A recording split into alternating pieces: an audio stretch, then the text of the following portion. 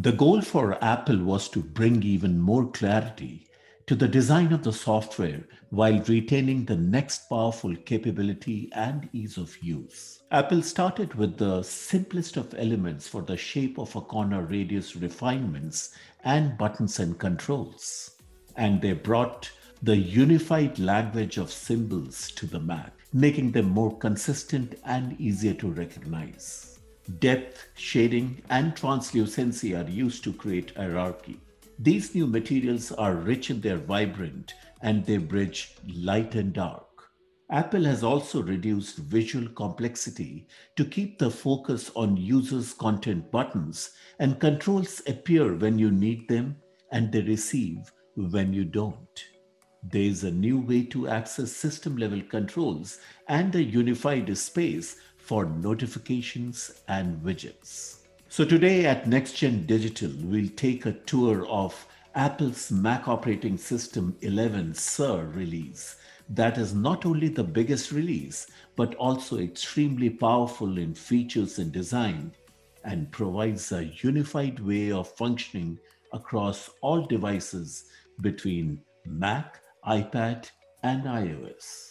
Let's check it out.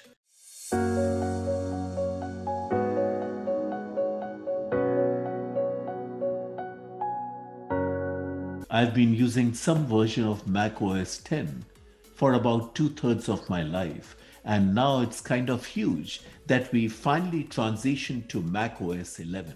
With that said, in this video, we are going to go over some of the new updates and features in Mac operating system Big Sur. But before we get started, be sure to subscribe and hit the bell icon to get notifications whenever we share a new video. The first major change is the updated design and overall interface refinement. We'll start with the menu bar, which is now translucent and sort of blends in with the wallpaper, and also adds some new useful features like Control Center, which gives the user quick access to Wi-Fi, Bluetooth, Do Not Disturb, AirDrop, dark mode, media playback, brightness sliders, and all of this is customizable. The notification center has been updated with group notifications, and these notifications are a bit interactive as well. You can also add widgets in different sizes, similar to iOS 14.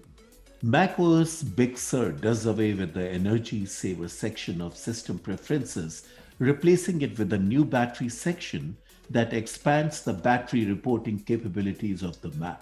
There's a new usage history feature which provides details on the Mac's battery life over the course of the last 24 hours or the last 10 days, broken down into battery level and screen on usage that you can see exactly how your battery is performing. In Mac OS, Big Sur apps have added new full height sidebars similar to what was introduced in iPad OS 14, and the dock looks a bit different with its new floating design and translucent look. Apple has also redesigned its app icons and made them all uniform in size and shape. Speaking of apps, a few apps on the Mac have been updated significantly.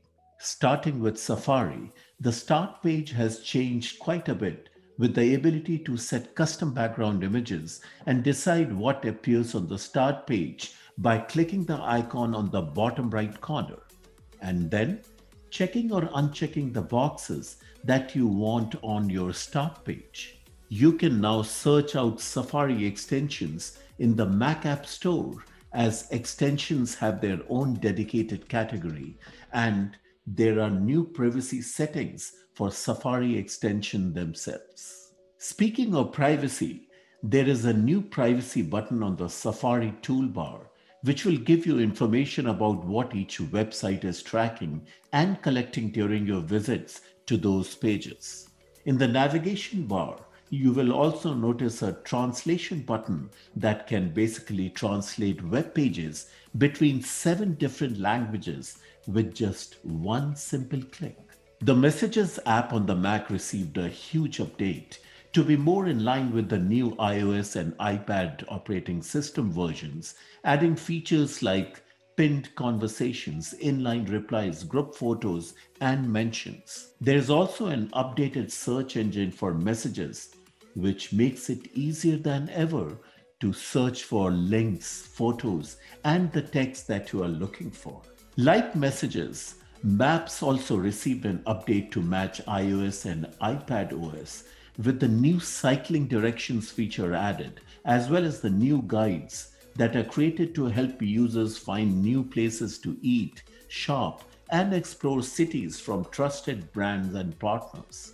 And those lists will automatically update as time goes on with fresh new places to visit.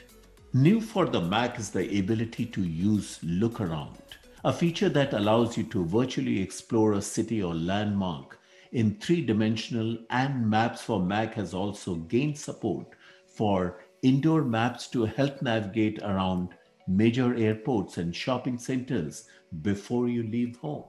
Apple also added more privacy features to the Mac, and information is specifically around the App Store and what app you're going to download, which lets you see a summary of the privacy practices for each app before you actually download it to your Mac. Apple compared this to looking at a nutrition label before purchasing food, and I think that comparison makes a lot of sense. All of the information that developers are required to report, that's being collected and tracked or shared with potential third parties.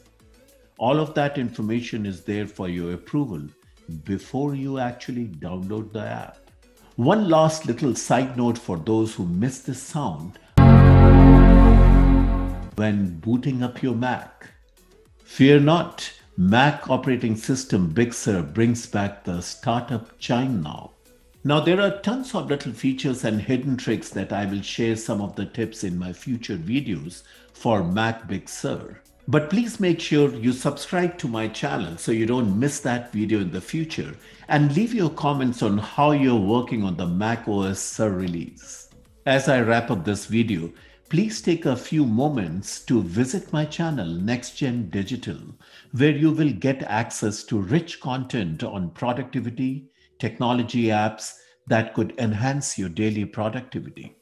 In addition to this, please do get access to my website where I write blogs and articles on productivity. Please do leave your comments and your reactions, and do sign up for our newsletter. Until then, have a great one.